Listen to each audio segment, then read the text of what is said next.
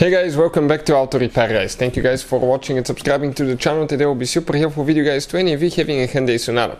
Let's say you guys have a Hyundai Sonata and you get the message on the dash that says low washer fluid. Stay with us, we'll explain how to fix that. Now, most of the times it's super simple, you need to add washer fluid, but if the message is still there, we'll explain what two things can cause that guys. So make sure to stay until the end, we'll share super helpful information that can save you quite a bit of money and how you can repair the problem on your own. So let's start on it now.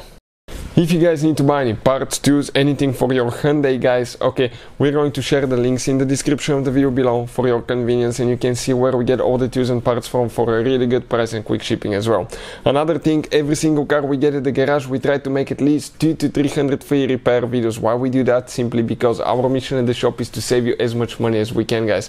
All we need in return, please subscribe to the channel, like the video, that way we can save you even more money and provide even more videos. Now, if you have a Hyundai, you want to check guys our second channel, it's called Electrical Car Repair Live. We're going to share so much helpful information about diagnostics, engine codes and things like that there as well, so definitely check it out.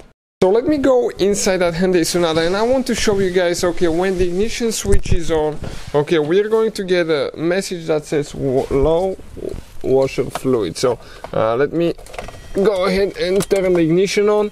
We just need to wait a couple seconds, okay, for the dash to start, and we have right here low washer fluid, okay, message. You can see that we need to take care of. So now let's explain, okay, what can practically guys, okay, what can cause that. Okay, I accidentally lock the car. Let me unlock it, make sure the key doesn't stay inside.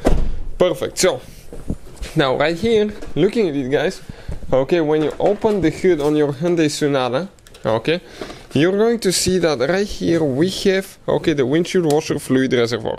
That's where you add washer fluid. It says washer only, okay, right here, washer only. So you open and you add washer fluid, and that light should go away. But what if it doesn't guys? What if it comes back or never turns off? So pretty simple, let's explain that now. If you remove the fender liner, ours is broken, we're rebuilding this car, you will notice that this is your windshield washer fluid reservoir right here. And one thing that can cause the light to come back is if the washer reservoir is cracked and you leak out the washer fluid, then immediately it will turn on that you're low on washer fluid again. But if it doesn't leak out, you have washer fluid, but you still get that message, what else can cause that? You come underneath guys right here, okay, you can see that's the washer fluid reservoir, and you have a sensor. This is the sensor that detects the level, okay, and when it's too low, it sends the dash information to turn that light on and tell you that message that you have low washer fluid.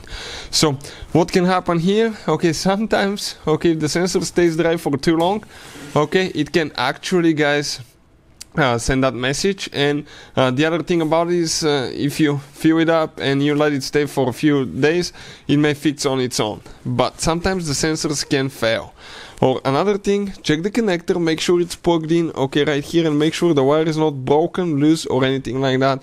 Remove the connector, reconnect it, okay, and make sure, okay, that it's clean, because watch, you can have quite a bit of dust, dirt, and if it was disconnected, okay, it may not contact correctly. So you need to clean it, reconnect it, and see if that will fix the problem. If it doesn't, you will need to replace, okay, the washer fluid reservoir with the new sensors. Most of the times you cannot just buy a sensor itself, and we have a video on the channel that explains how to do that. Hopefully the video will be helpful. Thank you for watching and see you guys next time.